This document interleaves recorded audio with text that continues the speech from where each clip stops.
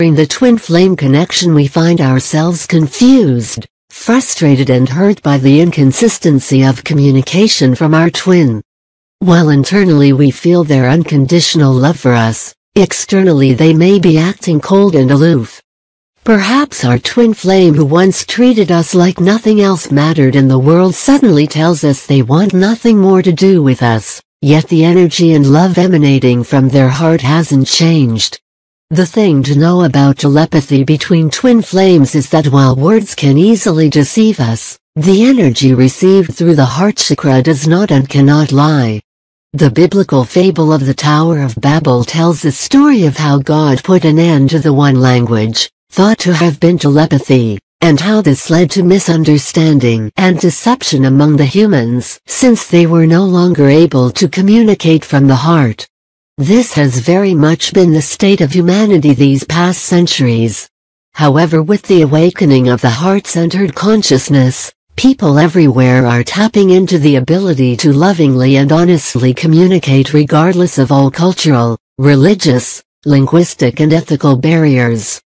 Twin flames are at the forefront of the heart awakening, since it is their divine mission to anchor the heart-centered consciousness and divine love onto the earth plane.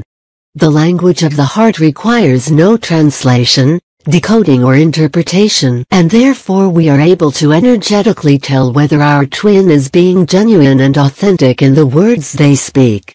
Our heart also tells us when we are not being true to ourselves, and as our heart center activates, it becomes harder and harder not to align with the infinite love that we are.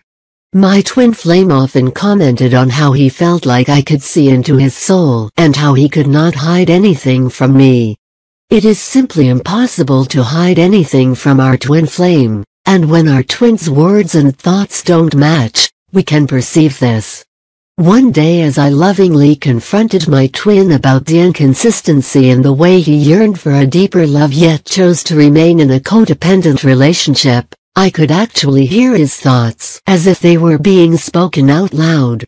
We were in the same room, and he was acting extremely nervous, and I could hear him repeating to himself, "I've done my soul searching, I know what I want," all over again, like a mantra of self-denial. I didn't even realize at first that he wasn't speaking the words out loud since it sounded the same to me. However, when I called him up on it, I could feel just how exposed and vulnerable he felt.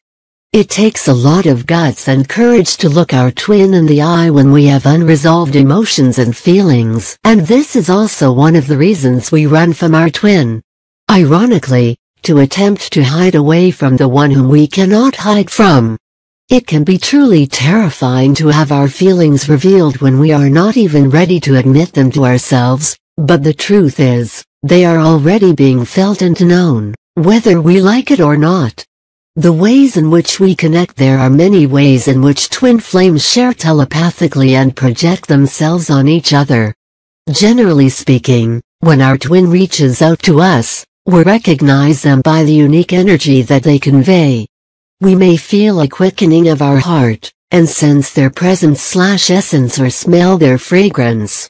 Sometimes we are able to actually feel them touch us, usually by feeling a gentle caress on our hair, cheek, lips, hand, etc. We are able to feel their warmth embrace us. Sometimes this happens at the most inconvenient time. The other day my twin visited when I was at work on my way to the restroom. It is okay to send our twin away if the timing is off or if we simply cannot handle their energy at that time.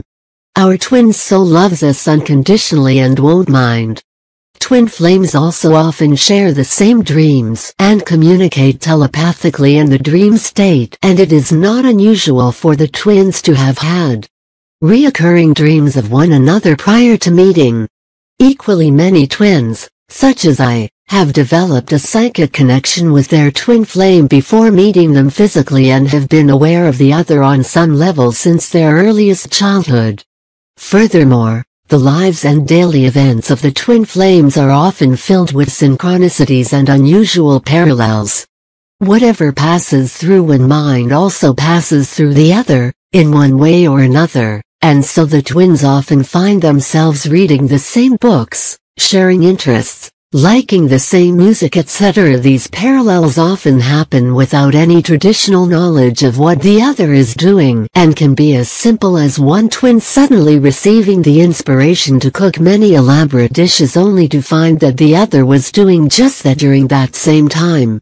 As an example, when my twin immersed himself in his new job for a Japanese company, I signed up to study Japanese at university, and when he attempted to adopt a child, I instantaneously became an advocate for adoption, something I had never been involved with in the past. We also know that we are picking up on our twin when we feel overwhelming emotions and feelings which seem to come out of nowhere. We might burst out crying for no apparent reason, or feel intense anger or happiness, want to laugh out loud, etc. It is important to get to know ourselves so that when these emotions hit us, we are able to simply recognize them as coming from our twin, and let them go lovingly. Personally, one of the most mind-blowing experiences of TwinFlame telepathy is without a doubt being able to talk to our twin in our head, and to be heard. For example, one day as I was getting ready to leave my twin's flat, I looked back at him and in my mind said, "See you later, alligator." Instantly he replied out loud in a wild crocodile. In my mind, I replied, "I knew you were going to say that." Only to hear him say, "I know you did," out loud. Sometimes twin flames share lengthy conversations which seem to happen entirely in the mind. This mind chatter can be a maddening experience since it can last hours and be quite relentless.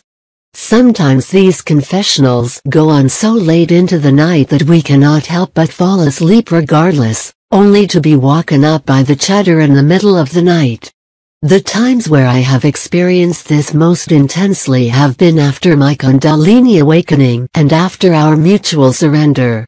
The conversations are very much like the intense face-to-face conversations that we would have had at the time if we had seen each other, and involved planning next steps, and explaining recent internal growth and insights to the other, as well as mutual reassurance and expressions of love. Naturally, telepathy is just as strong when the awakened twins are face-to-face, and their physical presence provides an excellent opportunity to validate their experiences. After my Kundalini awakening, I found that I could literally touch my twin with my mind. The day I discovered this, I was stood all the way across the room from my twin, and he was sat down at his desk, with his back to me. A thought crossed my mind. I wanted to run my fingers through his hair and kiss his neck softly with my lips. It was just a passing thought, yet in the same instant that it appeared in my mind, my twin jumped up, putting his hand on his neck. He asked me if I had touched him, even though he could see that I was too far away for that. I said no, but I thought about it. He said he had felt something, like fingers, running through his hair. I smiled. That was me. We hope this channel has helped you discover where to start on your actual paths. Please like, subscribe, share, and leave your suggestion in the field below. With all the love to you.